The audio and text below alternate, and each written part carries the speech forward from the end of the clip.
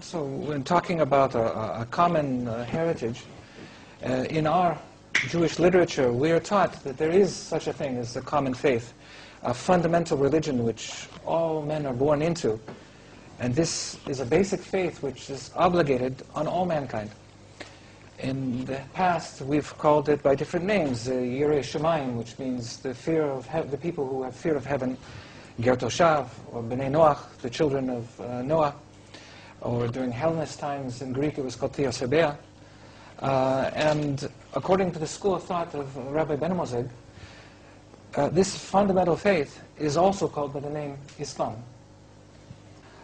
Some have suggested that this refers to the great number of non-Jewish believers who came to sacrifice the Qurban Shlamim in Jerusalem together with the Jews.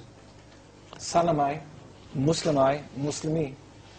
This could be a clear indication in our literature that Islam is an ancient religion dating back to the time of the Second Temple, or even earlier. And if Islam's roots, if the roots of Islam are the same as what we call Bnei Noach, then for us it is much older. This is the religion of Noah. This is the religion of Adam himself.